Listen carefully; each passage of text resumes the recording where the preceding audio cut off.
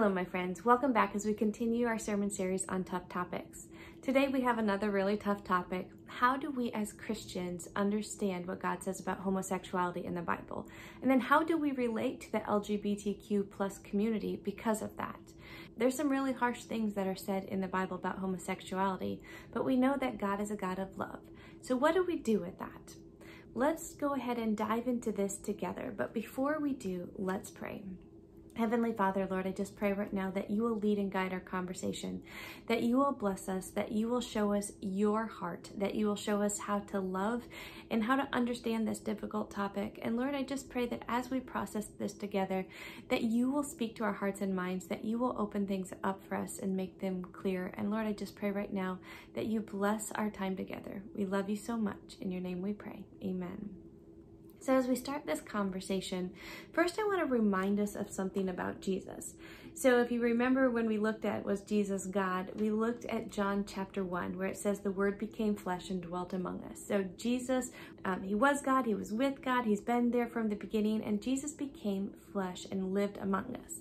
But in John chapter 1 verse 14, here's what's interesting that it says, "So the word became human and made his home among us. He was full of unfailing love and faithfulness." That's how the New Living Translation translates it, but it says in a little asterisk, if you go down and read at the bottom of the page, instead of saying unfailing love and faithfulness, it should say grace and truth. That's what the original language says, is grace and truth. Jesus came and lived among us, and he was full of grace and truth. And we have seen the glory of the Father's one and only Son. And then in verse 17, "For the law was given through Moses, but God's grace and truth came through Jesus Christ." And so we understand that there is law set forth, but that Jesus fully explains the spirit of the law, like we learned last time as we were looking at adultery. Jesus said, Moses permitted you to commit divorce, but I say if you look at someone lustfully, you've committed adultery already. So God raises the bar so much higher that we all stand in need of him. What we're being told in John chapter 1 is Jesus has this way that he is full of grace. He's come to show us the spirit, the fullness of God's love. It's not in contrast to the law, but it fully explains God's law, and that Jesus is full of grace and truth. So Jesus, as we look at how Jesus dealt with things, we need to understand that Jesus didn't hide from the difficult truths. He didn't say things were okay that weren't okay. And when we as a church look at this conversation about the LGBTQ community, there's camps that people settle in. There's the supportive camp. So we have to be 100% supportive, and we're just going to dismiss the things that the Bible says as old-fashioned and out of date and not in context anymore because we serve a God of love. Or there's the other camp that's going to alienate everyone who's in the LGBTQ community because they are sinners and the Bible says some really harsh things and they can't see that. And so there tends to be these two camps. Either we are supportive and we agree with them and go ahead, go for it, or we're going to alienate them. But Jesus has a third way. His third way is to come live among us. It tells us in Luke that Jesus said, "I came to seek and to save the lost." So Jesus is on a mission to come and connect with us, but he's here to tell us truth. But he does it in a loving, graceful, kind manner. And so we need to really wrap our heads around that as we're starting this conversation. So what is the truth? What is God's original purpose and his original plan for sexuality, for marriage, for love to take place in that married relationship? What is God's plan for that? So long before sin ever happened and before there was anything such as homosexuality or the LGBTQ community, we have Adam and Eve in the Garden of Eden. But even before they existed, it's important for us to understand God's thinking and what is going on here. So turn with me to Genesis chapter 1, and we're going to start reading in verse 26. It says, "Then God said, 'Let us make human beings in our image.'" So the New Living Translation, which I love to read, is very politically correct. So it doesn't want to leave anybody out. So it will often make things plural when the original language does not have them plural. And in certain instances, it's okay because that's the general meaning anyways. In other instances, we need to pay attention to this. And usually the New Living Translation will put an asterisk and let you know that it's updated something or changed something like that. So when we look at this passage in the New Living Translation, it says, "Then God said, let us make human beings," that should say man. So God said, let us make man in our image to be like us. All right, so the first thing we need to understand that human beings, the whole human race, was created in God's image to be like him, to be reflectors of God's image. So that when we are looked at, especially in our marriage relationship, we are seeing the relationship of the Father, the Son, and the Holy Spirit, the love that exists among themselves. They are one and three all at the same time, and they love. There's this fullness and a completeness. And so God, as the crowning act of creation, decides to make humans, and he says, let us make man in our image to be like us. So not only are we supposed to reflect God, but in the perfect world, we are supposed to be like God. What was God? God is the ruler of the universe. God set Adam and Eve up to rule. So here's what he said.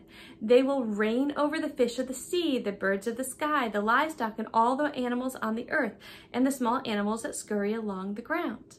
All right, so God's like, we're going to set them up. They're going to be in our image, and they're going to be like us. They're going to rule. And so then how does God do that? Moses, in this beautiful little poem, here's what he says. So God created human beings, or God created man, singular, in his own image. In the image of God, he created him. Male and female, he created them. So what Moses does in this little poem is he describes the process of creation that we read in further detail in Genesis chapter 2. So God first creates Adam. Adam is awake for a while, and then he names all the animals, and he realizes that something is missing. He is not complete. As he's looked at all the animals going around, and he's going dogs and cows and giraffes and alligators and you name it, he realizes that everyone has a pair. There's a male and a female of each one, but then when he looks at himself, he's feeling incomplete. And that's when God makes Eve. And so in this beautiful poem, that's what Moses describes. But it's in order for us to understand God's image. So God created humans in his image, but in order to fully understand the image of God, it takes male and female. And part of that is because of what is said next. Then God blessed them and said, be fruitful and multiply, fill the earth and govern it, reign over the fish of the sea, the birds of the sky, and all the animals that scurry along the ground. And so here we have at the beginning of creation, God says as his crowning act of creation, he's going to make human beings in his own image, to be like him, to reflect him. And so he makes Adam, but Adam is incomplete by himself. He doesn't fully reflect God's image. And so together, Eve is then created, and together Adam and Eve reflect God's image. They reflect back who he is, the love that he has for himself in this Trinity. And there's this beautiful thing. And so God says they're going to be like us. They're going to rule over the whole world. Adam and Eve gave that up when they sinned, and then Satan became the rightful ruler of the world, and then Jesus bought that back with his life. But Adam and Eve are supposed to rule, and they're supposed to be creators. The only way we can create is male and female together. Just like God was a creator, he gives us the gift of creation in the marriage relation, taking male and female. So when God created man, when he created Adam and Eve, when he created humans, there was only two options. There is just 100% woman and 100% man. And I've heard it said that those are the only two options that we still have today. But my friends, if we honestly look at genetics, and if we look at what sin has done to humans, there are many people who aren't 100% male in their genetics, and there's many people who aren't 100% female in their genetics. They're on a continuum basis. And then there's all sorts of other crazy things that sin has done. An example of that is sometimes when a mother is pregnant, she will have fraternal twins, meaning they're from different eggs. Sometimes a male egg and a female egg that will merge in utero and create one baby. And so there are people who are born who have two sets of DNA, and one of them is a male set of DNA and the other one is a female set of DNA. Someone could have a male brain but female sex organs. And because of that, because of sin, and because of the degradation of sin, we aren't playing on the same plane. We are not in the same position as Adam and Eve were back then. But we need to understand that God, in his fullness, his original plan and his desire was for people to be 100% woman or 100% man, and for us to marry in a heterosexual monogamous relationship that we would stay with for the rest of eternity, and that our love for each other would be a reflection of God's love for himself and a reflection on the world, that we would then be like God, that we would rule over the world around us, which we lost with sin, and that we would be many creators. We would create other babies and we would continue the human race by filling the world and multiplying. And so this is God's original plan. Unfortunately, we know in Genesis chapter 3, it doesn't take very long that sin comes in and it wrecks God's plan. And the effects of sin have not just affected our sinful natures, it hasn't just affected our world, it has also affected our DNA. It has affected everything that God designed and made perfect in creation. And so how does God understand, and how do we process what happens to us because of sin and the sexuality piece and everything else? I want us to look at a few verses. First of all, I'd like us to look at Leviticus chapter 18, verse 22. It says, "Do not practice homosexuality, having sex with another man as with a woman. It is a detestable sin." Or Leviticus 20, verse 13, which says, "If a man practices homosexuality, having sex with another man as with a woman, both the man have committed a detestable act. They must be put to death, for they are guilty of a capital offense." So if we look at this, just by the time of the Exodus, when the children of Israel have come out of Egypt, there's also this degradation of God's original plan. So God's original plan was for a man and a woman to be in a married relationship and to be bone to bone, and what God has joined together, no one should separate. That's what Jesus says.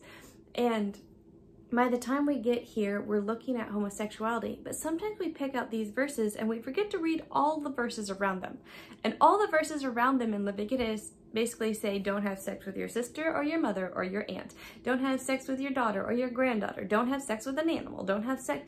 Like it basically lays down all of the ways that we have perverted God's original plan. You see, and I think the sexual sins are so deep because through our sexuality, through marriage, we're supposed to be reflecting God's image. And so Satan is trying desperately to pervert God's image. He's trying desperately for us to go off on another path.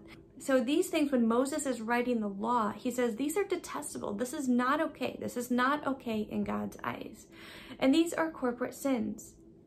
And my friends, this is hard. It's really hard for us to grapple with because we know that God loves us. We know that God loves everybody. He even loves people who identify other than male or female or who have a different sexual orientation. So how do we process these passages? So let's jump over to the book of Romans, where Paul is writing to the church in Rome. And the church in Rome is filled with a whole bunch of Christians, but the church in Rome isn't majority Jewish Christians. There is a lot of Gentile Christians, and there's a lot of debate and argument back and forth between the Gentiles and the Jewish Christians on what was right and what was not right. The Jewish Christians wanted the Gentile Christians to adopt all of their customs, their Jewish customs, in order to become Christian, and they didn't think they needed to do all those things. And so Paul writes this book, and the purpose of the book of Romans is to let us all know that we are all broken and in need of Jesus, that we are all in need of the Savior, and we all pretty much come from the same position. So Paul greets the church in Rome, and he talks about a few things. So I want to start reading in Romans chapter 1, verse 16. So in verse 16, it says, "For I am not ashamed of the good news about Christ." In verses 3 and 4, Paul had already explained that the good news was Jesus came and died for us and was raised to life by the power of the Holy Spirit. And therefore, God had a call in Paul's life as well as our lives that we're supposed to share the good news with other people. Paul continues, "It is the power of God at work, saving everyone who believes, the Jew first and also the Gentile. So what Paul is saying is that it is the power of God that saves us. It is the power of God that makes us right with Christ. It's this good news. It's Jesus' death for our sins and his resurrection that offers us salvation. There's absolutely nothing we can do to earn salvation. In verse 17, this good news tells us how God makes us right in his sight. This is accomplished from start to finish by faith. As the scriptures say, it is through faith that the righteous person has life. So in other words, Paul lays out before he continues on, he's saying, hey, guess what?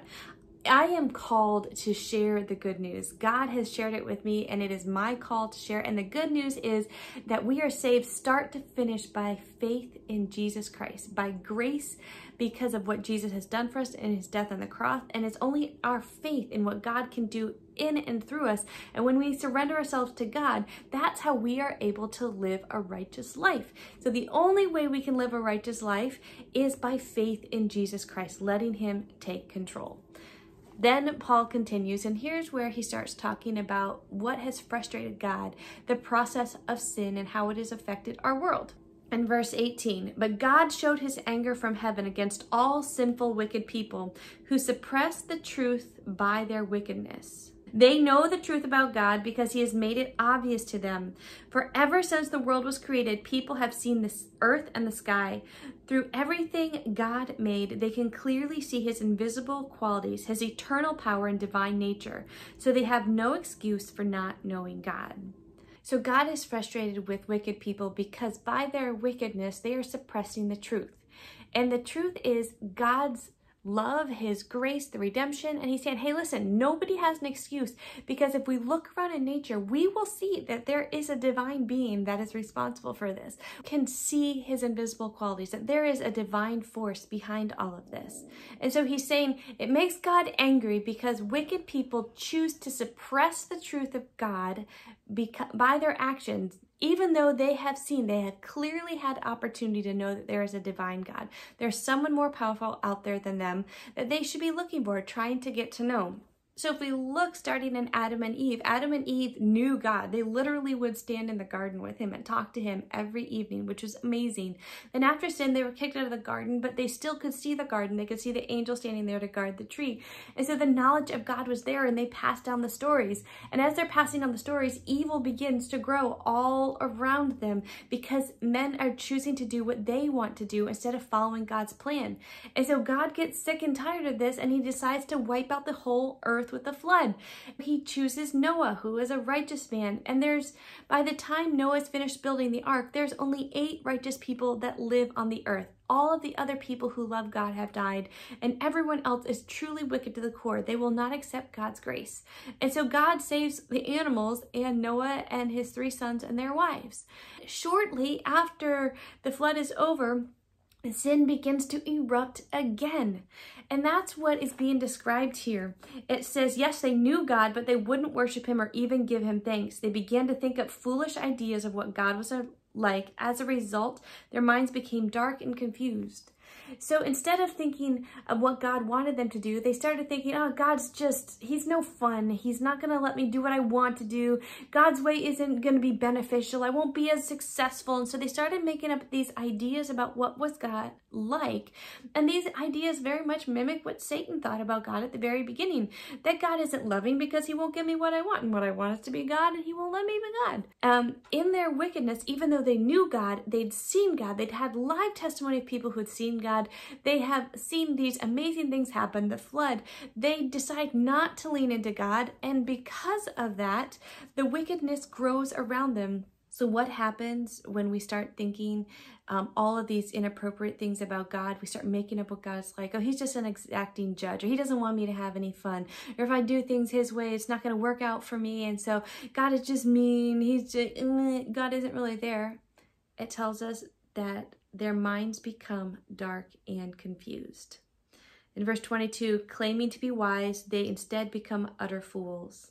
Instead of worshiping the glorious, ever-living God, they worship idols made to look like mere people and birds and animals and reptiles. As sin is running rampant in the world, what is happening is people's understanding and concept of who God is getting warped and twisted. Instead of worshiping the living God, they start making idols.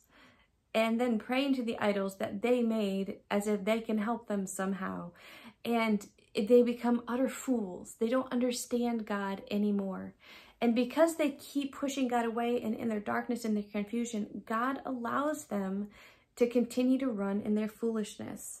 In verse 24, so God abandoned them to do whatever shameful things their heart desired. As a result, they did vile and degrading things with each other's bodies. When we keep pushing God away, the result of sin is that God is going to let us. He's going to let us choose to not understand him. He's going to let us choose to go away from him.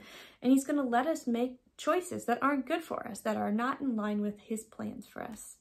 And so how do they do this? They start doing awful, degrading, vile things with their bodies. Now, if you look at a literature from this time, if you look at the pagan cults, if you look at what was happening, there was horrific sexual deeds, not just homosexuality. There was awful things that were happening all throughout culture. Paul can't bring himself to mention them all. He can't bring himself to describe them all. And so what does he say? They traded the truth about God for a lie. The truth about God is that he's a loving creator who wants what's best for us. Who, the good news, the truth that Paul was talking about earlier was Jesus came to die for us so that he could offer us salvation by faith in him so that we could be like him. So instead of knowing all of that, they trade the truth about God for a lie. They believe all these things. They worshipped and served things God created instead of worshiping the Creator himself, who is worthy of eternal praise. Amen. That is why God abandoned them to their shameful desires. Even women turned against the natural way of having sex and instead indulged in sex with each other. And men, instead of having normal sexual relationship with women, burned with lust for each other. Men did shameful things with other men, and as a result of this sin, they suffered within themselves the penalty they deserved. So what is God saying here? He's saying that his original plan for love in marriage was male and female. And because sin got into this, and because of the depravity of sin and the way that Satan messed this up, Satan begins to warp those things. And he says that people gave up what was natural for what was unnatural. As we look at this holistically, there's a few things that we need to pay attention here. First of all, the idea that sin comes in and says, what I think, what I feel is better than what God says and what God feels and what God's purpose is. And what I want or what I lust after is more important to follow and to go after than to follow what God has said for me to do. But there's also the idea of giving up what is natural for what is unnatural. In the very beginning, God created just male and female. So what would be unnatural was for a woman to sleep with a woman or for a man to sleep with a man. That was not God's natural design. But because of sin, not only have our desires changed, but our DNA has changed too. And in the process of our DNA change, because people are on the spectrum, and like I mentioned earlier in the case of people who legitimately have two sets of DNA, one is male and one is female, what is natural for a person like that? In cases like that, what we need to do is point people back, instead of their lustful desires, point them back to a relationship with God and let God help them navigate through what does it mean to honor you and to honor your original plan? What does it mean for me to be faithful to you? What does it mean for me to live for you? Instead, what is happening here, which is sinful, is people are going after what they desire. They know what God tells them to do. They just don't like it. And so they're pushing it aside and they're choosing to follow their lusts and their passions.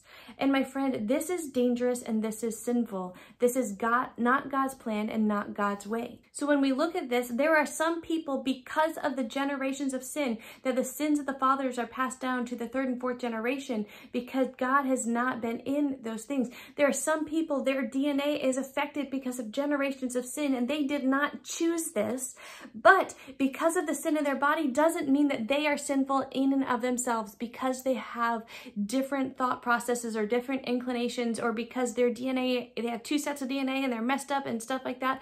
That does not in and of itself makes someone sinful. It's how they choose to respond in their life and what they choose to do, whether they're willing to lean into a relationship with God and prayerfully study God's word, study what he said, study his original plan, study his plan for their lives, and let him help them navigate how to be obedient to him. So if you are on the spectrum and you're not 100% male, maybe you're a masculine woman or a feminine man, or you were born with the attraction to the same sex, like those things don't have to define you. And what's beautiful here is we are not saved by our sexuality. We are saved by grace through faith in Jesus Christ. So when Jesus comes in, we get to be saved and he covers all of our brokenness. So I might not have been born with an attraction for women, but alcoholism runs in my family, anger runs in my family. There's a whole bunch of other things that run in my family. And Jesus, as we talked about last week, he said, if you're angry with someone, it's like you committed murder. Like all of these other sins run in my family. So I have to be surrendered to those, just like someone who might be born with DNA that's messed up needs to surrender to God and let God help them navigate what is appropriate and how they should be living their lives. The sin comes in when we act based on our lust and our desires without surrendering them to Jesus.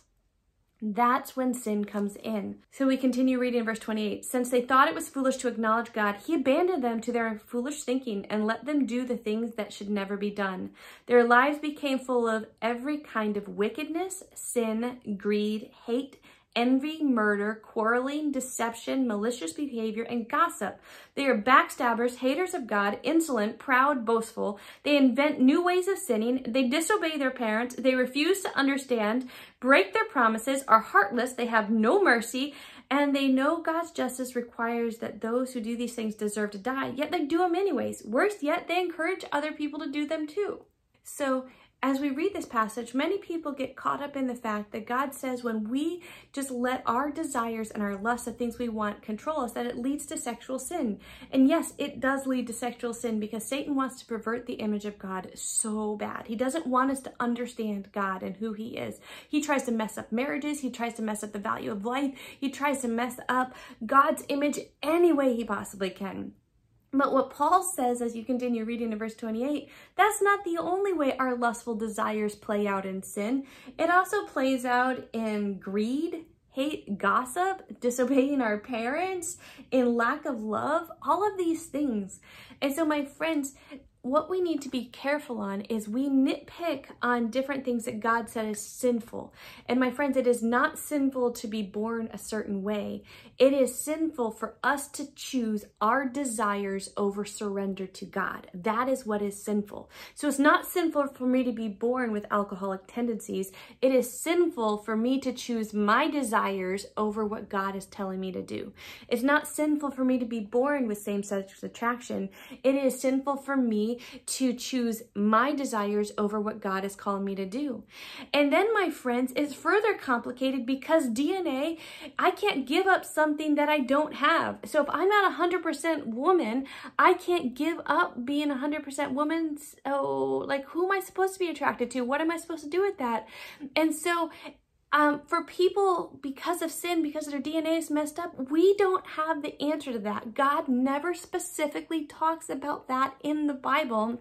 And so we can't talk about that either. What we need to know is what is sin is me choosing my lust, my desires over God's way, over surrender to God and letting God lead and guide my life. And so God says it comes out in sexual sin, and it also comes out in a whole bunch of other sins as well. And Paul is talking to the church in Rome, and he's talking about the Gentiles, and the Jews are going, absolutely, they're all horrific and they're awful. Because what we like to do is we like to look at the other people who are sinning, but we are good. But my friends, we need to keep reading in chapter 2. In chapter 2, verse 1, it says, you may think you can condemn such people, but you are just as bad.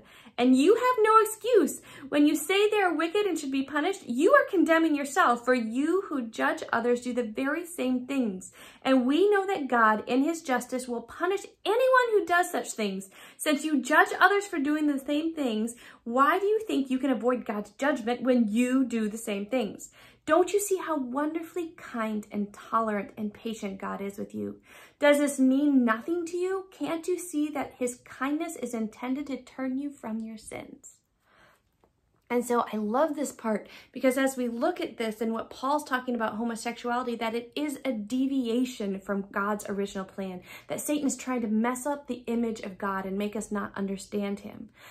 And what he's saying is when we choose our lust, our way of thinking, our desires over surrender to God and letting him lead us and let us navigate through the very realities of sin in our lives, then we are sinning. And then Paul is saying, hey, you Jewish Christians, you think you condemn them, but you can't. And so Jesus is talking here and Paul is talking to each one of us. It's really easy to look at the LGBTQ community and go, oh, they're sinning. My friends, you don't know their DNA. You don't know where they are. You don't know their history. You don't know their understanding of God. You don't know anything like that. And so Paul is saying, be real careful about condemning because you're doing the same things. You might not struggle with homosexuality, but you might struggle with anger or murder or gossip or pride or a whole list of other sins that you are not surrendered to God for. So be really careful. And he says, don't you understand God's grace and his kindness? He started this conversation off by saying we are saved by grace through faith in Jesus Christ. And then he's saying, don't you understand how wonderfully patient and kind God is so that we would turn? And so God's desire isn't that we would stay in our sin, but that as he continues to give us grace, that we would realize our sin and turn to him and ask him for forgiveness and ask him to help us navigate and to lead us as we continue to navigate these very difficult and sinful things in our lives. And so when we think about the conversation about the LGBTQ community and homosexuality, the truth is that that was not God's plan. That wasn't even an option in creation. God created 100% male and 100% female.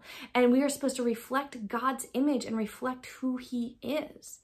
But because of sin, a whole bunch of stuff has happened. Our DNA has changed, and the Bible never directly addresses how does something like that, what is natural, what is something like that. So all we know to do is to point those people to Jesus. We need to point those people to Jesus so that he can help them navigate the realities of their sin. And then as they are with Jesus, walking with Jesus in a life of surrender, as he leads them to make decisions, we are not to condemn because we are just as sinful in other ways. And we need to understand that where God is offering them grace and forgiveness, he is offering us grace and forgiveness, and we should be thankful for that. And so my friends, I want us to wrap up by looking at a few different things on how does Jesus treat the others in society, tax collectors and sinners, and the lowest of the societies, the people who weren't considered valuable at all, were drawn to Jesus. So what does Jesus say? There's some advice he gives us, and as we look, it gives us a lot of understanding on how we should relate to the LGBTQ community. First of all, he tells us in Matthew chapter 9, verse 10, later Matthew invited Jesus and his disciples to his home as a dinner guest, along with many tax collectors and other disreputable sinners. When the Pharisees saw this, they asked his disciples, "Why does your teacher eat with such scum?" Jesus heard this and said, "Healthy people don't need a doctor, sick people do." Then he added, "Now go and learn the meaning of the scripture. I want you to show mercy, not offer sacrifices. For I have come to call not those who think they are righteous, but those who know they are sinners." So what is Jesus saying here? Matthew, a tax collector, invites Jesus over to his house with a whole bunch of other tax collectors who were seen as the bottom of the barrel in Jewish society, but other notorious sinners were there too. And we don't know who they were. Maybe there were some homosexuals in the crowd. We don't know what was going on. But what does Jesus say? Jesus, he isn't shying away from the community. He's not alienating them. Instead, he is going to hang out with them. He is going to spend time with them. He is a friend of them. He is a friend of sinners.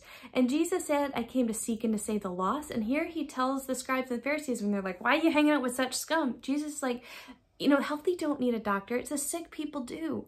So So many times Jesus spent time with the broken and sick people in the world because they needed to know that there was a God of love who called them to something higher. If we look at the story from last week in John chapter 8, where the woman who was caught in the act of adultery is brought to Jesus, Jesus says, "Neither do I condemn you, go and sin no more." So many times we want to reverse that. Go and sin no more, and then I won't condemn you. Then I can hang out with you. When you have your life together, it's okay. But Jesus doesn't do that. He goes and he hangs out with broken people. He's friends with broken people, and broken people are drawn to Jesus, and it really infuriates the scribes and Pharisees. But my friends, we need to take a page out of Jesus's life, and we need to not be seen as necessarily approving of the LGBTQ lifestyle, because we can't judge. We can't judge whether they're actively sinning or they're somehow following God in the mess of it all because of DNA and everything else. We just can't judge. Some of those things are bigger than us. We know it wasn't part of God's original plan. We know that when we follow just our lustful desires, that is sinning, but we don't know 100%. And so God didn't call us to condemn. He called us to be a friend. And the purpose of being a friend is so that he could offer healing. Jesus showed up and he was a true friend. He really cared, because he said, hey, it's not those who think they're righteous that need a doctor. It's those who know they are sinners. These people often know they are sinners. They know that they're missing something. And so Jesus is saying, hey, hang out with the least of these. Be their friends. And so instead of alienating the LGBTQ community, instead of affirming, okay, do whatever you want to because God is God of love, no, we have to acknowledge the truth. And the truth is that is not God's original plan. The truth is sin has affected truly our DNA. The truth is the Bible does not address how we deal with that question. And the truth is when we follow our lustful desires, we are sinning. But when we live a life surrendered to Jesus, he will help us navigate all of that. That is the truth. And if I come alongside and truly care about someone, and if I point them to Jesus because he is patient and he is kind and he can help us figure out the muddy mess that is our lives, that is the truth. And so Jesus says, hey, listen, I'm a friend of tax collectors and sinners, and you as the church, you should be friends of tax collectors and sinners too. In Luke 15:1, Jesus is again accused of hanging out with tax collectors and sinners. In Luke 15:1, it says, tax collectors and other notorious sinners often came to listen to Jesus teach. My friends, there is power in that. When we condemn people, when we think we're better than people, when we think that we've got it all figured out and they're horrible and they're sinful and we're good, they don't want to come hang out with us. They don't want to come listen to us teach. They don't want to come learn from us. Jesus cared enough. He truly was friends with people so that he had the opportunity to influence them. He didn't condone behavior that wasn't in line with God's plan, but he loved people. He knew that sin affects all of us deeply to the core. That's what it tells us in Romans chapter 8. We're either controlled by our sinful nature, which leads us to death, or we can be controlled by the life-giving Spirit of God who frees us. We don't have to surrender to our sinful nature anymore. God can lead us in a different way that is full of life and grace and forgiveness and salvation. And so Jesus in John 15, tax collectors and other notorious sinners are drawn to Jesus. They come to listen to him teach. This made the Pharisees and the teachers of religious law complain that he was associating with such sinful people, even eating with them. So Jesus told them the story. If a man had 100 sheep and one of them gets lost, what will he do? Won't he leave the 99 in the wilderness and go to search for the one that is lost until he finds it? And when he has found it, he will carry it home on his shoulders. When he arrives, he will call together his friends and neighbors, saying, rejoice with me because I have found my lost sheep. In the same way, there is more joy in heaven over one lost sinner who repents and returns to God than over the 99 others who are righteous and haven't strayed away. What Jesus is saying is so profound and so powerful. He teaches in such a way that sinners are drawn to him. And when the Pharisees are angry about that, they come and they say, Jesus, this is not okay. And Jesus says, let me tell you a story. And he says, hey, listen, there's a sheep that wanders away. 99 stay. They're safe. They're in the pen. They're good. And what does Jesus do? He leaves the righteous. He leaves those who've got it figured out, and he goes looking for the lost. My friends, Jesus is in active search of broken people. And when he finds them, instead of saying, get up, get your act together, come on, why'd you go away from me? How come you're sinning? How come you're doing this stuff? No, what Jesus does is he picks the sheep up and carries it on his shoulders back home. My friends, is that how the LGBTQ community views Christians? As friends who are out searching for them because we desire their good and their salvation? Do they view us as someone who wants to carry them to Jesus? Are we praying for the people in our lives that we can see that they might not be in line with what God's original plan was? Are we carrying them to Jesus? Are we praying them through? Are we truly friends? My friends, Jesus tells us in John that by your love, the world will know that you are my disciples. As we look at this topic, what we need to wrap our heads around is, yes, there are some pretty straightforward and hard to deal with scriptures on homosexuality. God says it is not his plan. But when we look at the holistic picture, we understand that God's original plan was male and female. We were supposed to reflect God's image. We were supposed to be like God, and Satan wants to mar that so bad. And so what he's done is he gets in people's minds and he starts telling them lies about God. And when they start believing it, the darkness comes in and they start not understanding. But the whole time God has been there showing us who he is. And the whole time, God had the plan of salvation in place. And what is sinful is not that sin has affected our DNA, and some of us have propensities, or some of us are born with 2 sets of DNA, we're male and female, or some of us are born with multiple sex organs, and, who should I decide to be? Like, that's for God to figure out. That is not for any human to figure out. That is for God, and we point people to God. But what is sinful is when I choose my desires, my way over God's way. That is what becomes sinful. So how are we as the church supposed to respond to the LGBTQ community? We are supposed to respond like Jesus. We are to be their friends. Jesus doesn't condone sin, but he doesn't condemn it. Instead, he calls them to more. Jesus is full of grace and truth. He tells them the truth in love, and he points them to Jesus, a saving relationship. Jesus goes out of his way so that sinners were drawn to Jesus. Jesus says, hey, listen, I'm here for people who know they need me, not people who've got it figured out. Jesus says, I go searching for the lost, and I do the heavy work. I carry them home. And so, my friends, instead of offering condemnation or anything else, how about we offer the redemption story? How about we tell the good news? How about we are truly friends? How about we are known like Jesus as friends of the LGBTQ community? Not because we say it was God's original plan or say that God's okayed it all, because we can't do that. We are not God. But because God has told us to love, God has told us to walk with broken people, and God has told us not to condemn, because all of us are broken in our own ways, some just not quite as visible as others.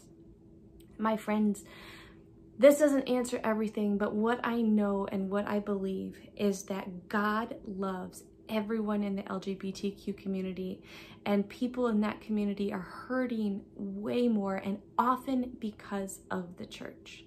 And so we as God's people need to do better. We need to be friends of sinners. We need to seek and to save the lost like Jesus did. We need to be praying them back and praying for them and praying that they will live a life of surrender. And we need to trust God to navigate these people's lives. And my friends, I want to tell you something that might shock you. There are going to be a lot of people who lived active gay lifestyles who will be in heaven, because we can't judge where they're at. We can't judge how God is working with them and what he's doing. That is not on us to judge. But we also can't say that we know it's okay. And so, my friend, this is the tough truth. But the reality is we have a God of love that the whole time had the plan of salvation. And we are saved not by our sexuality, not by the good works that we do, not by anything else. We are saved by grace through faith in Jesus Christ. And that I can say amen to. My friends, what has God said to you as you've processed these passages with me today? I really would love to know. Would you take a minute and grab your connection cards? You can do that by texting the letter CC to 301-321-8848. And let me know, what did God say to you? What really stood out to you in these passages? And then second, how are you going to respond to God? God desires our response. He has a relationship with us on purpose because he wants a conversation. He wants us to respond. So how are you going to respond?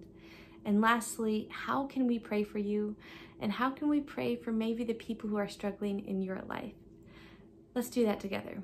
Heavenly Father, Lord, I just want to pray right now that you will lead and guide us. Lord, I pray first that you forgive us of our sins. Forgive us corporately as a church for the hurt that we have done to the LGBTQ community in condemning them instead of pointing them to you, instead of carrying them to you on our shoulders through prayer, instead of loving them the same way you did. So Lord, please forgive us of that. Lord, show us your way, and show us personally how not to surrender to our lust and our desires, but to see a clear image of who you are and to present everything to you in a posture of surrender. And Lord, show us what that looks like in our everyday lives. Lord, I pray that as we encounter the LGBTQ community, I pray that you teach us how to love, how to be a friend, and how to point them to you. And Lord, help us not to condemn, because we are all broken and affected by sin. And so Lord, I just pray that you be with everyone today and show us how to move forward. And Lord, I just pray that you continue to speak to us and lead us. We love you so much. In your name we pray. Amen. I want to thank you so much for worshiping with us today. This sermon would have aired at 6 o'clock on Friday evening. And you can join us live for discussions of these same passages on Saturday morning. You can join us in 3 different ways. First of all, at 10 o'clock on Saturday morning, you can join us in our Herndon location at 1090 Sterling Road in Herndon, Virginia. Or you can join us at noon in our Chantilly location at 14595 Avion Parkway in Chantilly, Virginia. During our noon service, you can also join us on Zoom for an interactive service, and you can get the Zoom links by texting the word study to 301-321-8848. I hope you all will join us and that you'll come open and ready to hear God's heart. Have a wonderful day.